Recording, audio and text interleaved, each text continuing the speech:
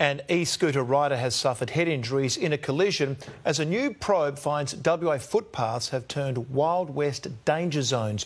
Researchers are asking authorities to intervene and make it safer for pedestrians.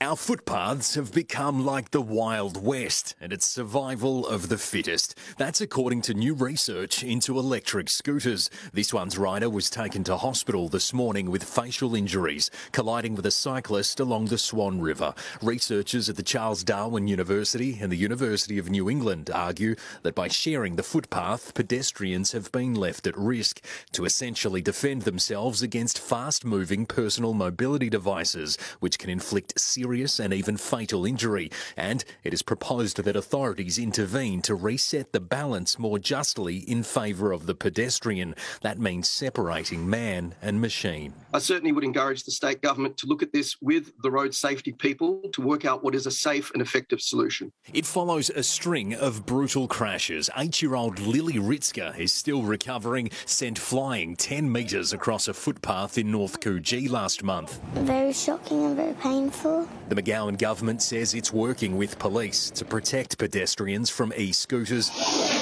Our health minister admits she's not a fan. I know my daughter would really like one. I'm not keen. E-scooters and pedestrians can coexist, according to our local retailers, who are quick to point out the environmental benefits and say sales are speeding up. Frustration for WA paramedics, on average called to an e-scooter crash every second day, most of which involve life-threatening injuries. Michael Genovese, 9 News.